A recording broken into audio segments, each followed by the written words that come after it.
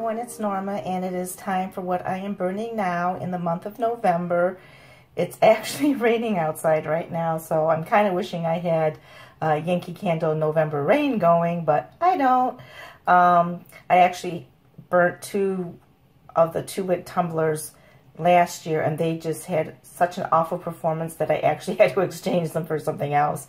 So I don't have any November Rain. But yeah, so it's kind of, you know, in the mid-40s. I think it might turn to snow later on tonight or freezing rain. I don't know what's going to happen. Just such strange weather lately. But anyway, let's get going because my phone battery is not fully charged. So I just hope I have enough to get through the video. So in my bathroom, I have tea lights in vanilla lavender. And I started this large jar today. This is in vanilla lavender because my Lake Sunset died this morning, and this jar, believe it or not, has been going for hours and hours, and I think it's probably been going too long because at first I was afraid I was going to have to blow it out, trim the wick and relight it. It's like, no, I want to do the video, so I want to show a nice wax pool. Well, I don't know exactly what happened because now it looks like that wick is struggling a little bit. You know, I came in here expecting the flame to be sky high, and as you can see, it's not. And, you know, there is a little bit of a wax pool going, but considering this candle literally has been going all day, it's like, you know, almost 8:30 at night now, and I think I started it at least no later than noon, maybe even sooner. So I don't know what's going on with that. You know, it is a nice scent. You know, I love lavender vanilla scents, and this is a really nice scent. I just wish it was stronger. I could smell it earlier this morning when I had nothing else going, but now I have a bunch of stuff lit up. It's kind of getting lost, and I don't know if it has to do with that wick starting to drown out. I don't know what's going on with it, but it's always been one of my favorites. I'm just wish it was a little bit stronger. Then over here on my dresser, I just have some votives going in Napa Valley Sun, because as I said earlier, I had Napa Valley Sun going on in the bathroom, but it died, so I didn't feel like changing out the votives because I had just replaced them. But they're doing great. And there's my Cha-Cha. I miss him so much. Okay, so over here on my bedroom dresser, I have the Luminara candles are actually from Inspire Me. They're a hammered metallic. I think I talked about them in my last video. And in my Hurricane, I have a Voluspa candle. This is a Grand Mason jar in the scent Bourbon Vanilla. And it's actually doing really good right now. You know, this is not a candle that I burn all the time because, you know, it was expensive and it's so gorgeous looking. So I bring it out for special occasions, like on a Sunday when I'm home and I have time to burn. And my first few burns have actually been very disappointing because I couldn't smell it. But it's doing a lot better now. As you can see, I've gotten past, you know, probably about an inch down. And it's fully pulled out now. And it looks gorgeous.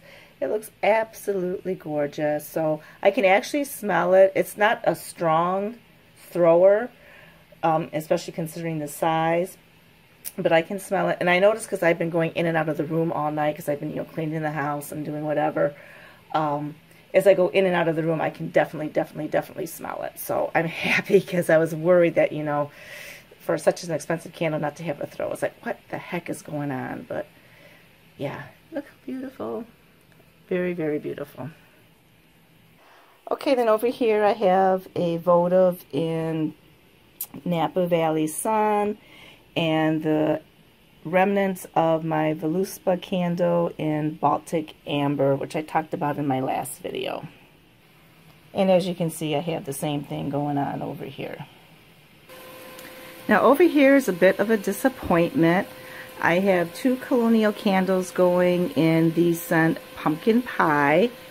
And look at this mess. Just look at this mess. I'll see if I can take it down. It started out with taking a long time to pull out, and then it started to get a little bit better. It was pulling out, and then the wicks got tiny. I'll show you. I have another one going. Hang on. If you can see the wicks are tiny. It's barely lighting up the luminary. So then the wicks started to get tiny, and to the point where there was a couple nights I actually forgot to blow the candle out because I didn't realize I had a candle blowing. And you know, I'd wake up in the morning and it's like, oh my goodness, I left the candle going, and it was barely pulled out after burning all night. So yeah, the performance on this one has been pretty crappy. Look at that, what a mess. So as soon as I finish this video, I'm done with this candle, and I have a couple candles going on my stove right now, which you'll see in a few minutes, and I'm going to put them in here to finish off their life because this is just sad. But at least with one wick, it's still lighting up the luminary, unlike the other one, which has both of the wicks going, but they're so puny. It's like they're barely there. Okay, I know this isn't decorated much, but you know, it's the back of my toilet basically, and I just haven't done much in here. I have a writing jar version of Yankee Candle's Mountain Lodge in here. I think it's called Mountain Cabin instead of Mountain Lodge, and you know, it's a little bit of a slow burner, but it will eventually pull out. But I'm not getting hardly any scent through. I mean, when it does completely pull out, I do get a faint scent. And it's a nice scent. You know, it's a little bit of a warm, masculine cologne scent. It's not a heavy, powerful cologne. It's a little woodsy, warm. It's a nice scent. It's a very popular scent, but it's also always been known for being notoriously light, which is a shame. Because, you know, it could be nice. But I have some votives going in something totally unrelated, and it's actually some votives in Yankee Candles Beechwood, simply because they were out and I needed to use them up, and I didn't have any votives in Mountain Lodge. And then because I couldn't smell my Mountain Lodge, I decided to burn this candle. This is an Henri Bendel candle in the scent Amber. It's a discontinued scent. But basically it's, you know, a blend of different ambers with incense. You know, I like it. It reminds me a little bit of the perfume Opium, a little bit more on the incense side, but yeah, it's a nice scent for, you know, cold winter months or rainy November months. Okay, on my stove, two candles that I'm extremely happy with. It's Yankee Candles Blueberry Scone. In my Facebook group, we do candle roulette, and the candle for the month of November to burn was like a berry or plum scented candle. So I did Blueberry Scone, and it's doing fabulous. You guys saw where I just left my computer room where I had those pumpkin pies going. I had initially started these two candles over there in those hurricanes, and the two of them in that room was just scrumptious. Oh my goodness. You could smell the blueberry, you could smell the cream, you could smell the scone. I love this candle. Performance-wise, it's doing fairly well. Now, because during the week, due to construction traffic, I have a solid hour commute every day. One way, so that's 2 hours a day commuting, so it's cut down on my burn time, so my candles haven't had time to pull out all the way, especially in the morning, so they've been tunneling a little bit. This didn't tunnel that bad, but surprisingly enough, the wicks would go out because I guess they were just getting drowned in the extra wax, so I actually had to cut some wax out today, so it's starting to do a lot better, as you can see. So it's a little bit messy there, but it'll get better. But this is a Yankee that actually throws, so I'm thrilled to death about that.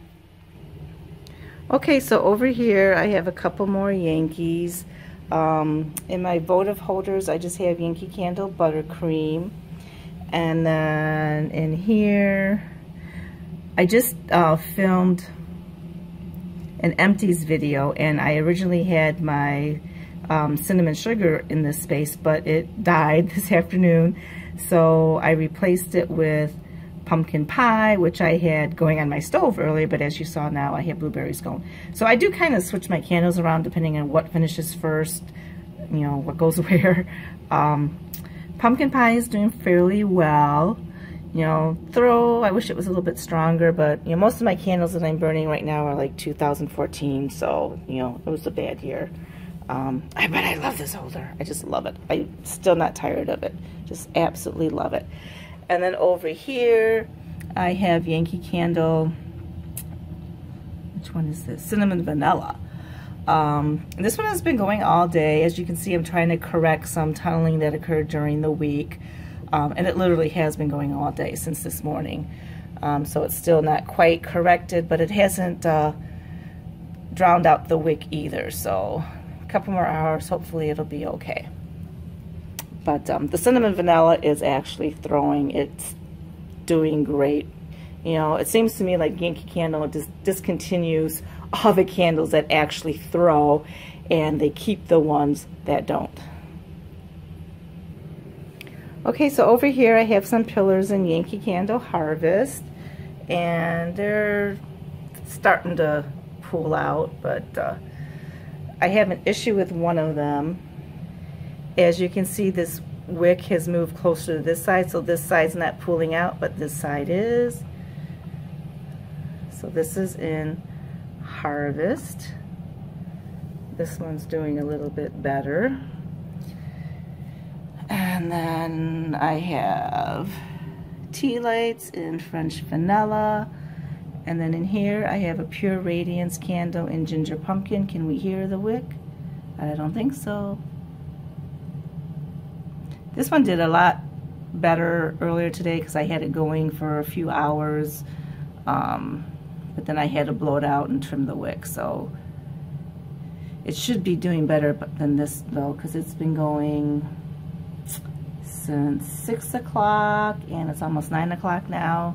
So yeah, maybe I trimmed it a little bit too short, which I am guilty of, because I'd rather deal with that than soot shooting out from it. But in general, you know, the Ginger Pumpkin has been doing well. My Harvest, I can't really smell it. I'd go so far as to say that it's kind of scentless. So I'm trying to use up these pillars. I kind of went crazy over the pillars a few years ago because I like the way they look, you know. But yeah, I just don't have luck. I don't have luck with them. Okay, and over here I have a Bath & Body Works candle. This is in the scent Golden Cinnamon that came out, was it last year or 2 years ago? I know they didn't bring it back. I know in general this fall it's kind of sucked at Bath & Body Works for candles. A lot of people are disappointed in the scents they didn't bring back and the scents that they did bring out. So I haven't even bought any candles from Bath & Body Works this fall. You know, I did stock up, you know, 2-3 years ago with some pretty good scents, so I'm glad about that. But yeah, I really like this scent. It's just a nice, pleasant cinnamon sugar type scent. It's, you know, nothing special, but it's nice, it's pleasant, and as you can see, it's doing well. And I love the ombre glass. It's just, you know, beautiful fall color. Okay, and over here, this is really the only decor change that I made from my previous video that I did in October. I originally had a different hurricane collection out here. It was, I forget the name of the actual collection, but it was like, you know, golden glass with like some falling leaves on it. But I absolutely had to bring out my Twilight Silhouette collection. That collection came out, was it just last year or 2 years ago? Last year, I think. 2 years ago. I don't remember now, but everyone went goo goo gaga over it, especially me. I just thought it was gorgeous, and I absolutely love it. It's still one of my absolute favorite fall pieces, but one of my favorite collections that Yankee has done in recent history. I just think it's beautiful for fall. So in the tea light votive holders, I have votives in Yankee Candle Buttercream on both sides. And then in the jar holders, I have, this is Yankee Candle Pumpkin Wreath. And over here we have gingerbread. Now, surprisingly enough, both of those candles have been going on all day. I mean all day, from basically when I woke up this morning at the crack of dawn, before dawn. There was a little bit of tunneling going on during the week, you know, because like I told you before, you know, I just don't have a lot of burn time anymore. But they've been going on all day, all day. I mean, we're past the 12-hour point now. And so as you can see, there's still some work to be done because they have not pulled out completely. There is, you know, a wax ring going on. I'm tempted to pull it. Let's see if we can do this without hurting myself. I'm tempted to see if it's just a wax ring, if it actually pulled. Well, yeah, it's a little bit of a pull, but not much. That extra wax along the side still has not quite dissipated. I probably should have cut it out, but I didn't. So these candles are actually throwing. It's kind of an odd combination because pumpkin wreath isn't bakery. You know, because I have gingerbread, cinnamon, vanilla, pumpkin pie going on. But I wanted to burn pumpkin wreath because I like it. And I wanted to burn gingerbread because I like it. And I wanted to burn cinnamon vanilla because I like it. And I wanted to burn pumpkin pie because I like it. So, hey, it's my house. I can burn whatever I want, right? And strangely enough, the combination works. Normally, I smell the bakery. You know, I smell the gingerbread. I smell the cinnamon vanilla. Those are two strong throwing candles. And those are definitely the predominant scents that I smell. But strangely enough, the other night, I was sitting on my couch, and all of a sudden I was like, what's that smell? What am I picking up? And it was the pumpkin wreath. And I could smell the pumpkin and the apple and the cedar. And it's just a lovely scent. Not everybody likes it. I mean, you either, it's one of those love-hate candles. You either love it or it smells like a hamster cage to you because all you pick up is the cedar. I mean, it's definitely not a foodie scent, but for some reason it's working with all the other scents I have going on right now, and I really love it. And of course, gingerbread and pumpkin wreath and the cinnamon vanilla, 3 powerhouse candles, are retired. Yep, retired. Because they throw. And finally, last but not least, we get to my coffee table. And I had mentioned in my empties video, if you watched my candle empties for October, you saw that I went through a lot of smaller size candles, like some baby jars, etc.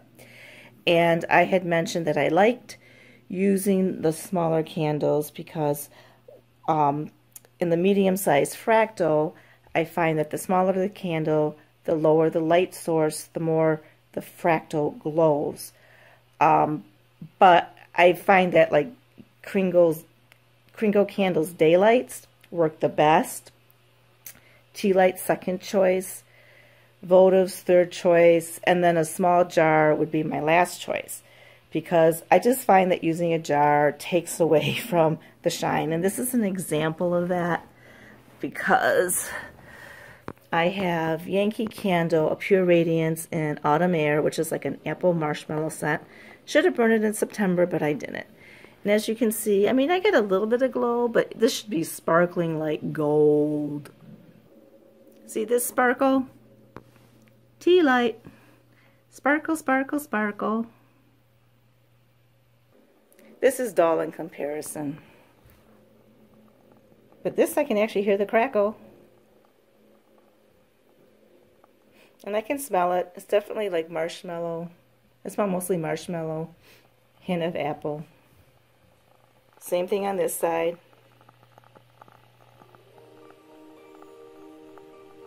Definitely can smell the marshmallow. And then over here I have a Kringle Country Candle Daylight in the vanilla cupcake, which I can smell. I'm smelling mostly vanilla over on my coffee table, people.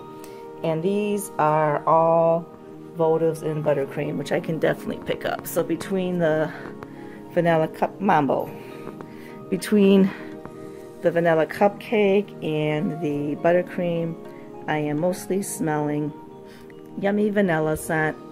So there you guys have it. That is what I am burning now in November. If you guys like this video, please comment, like, and subscribe below.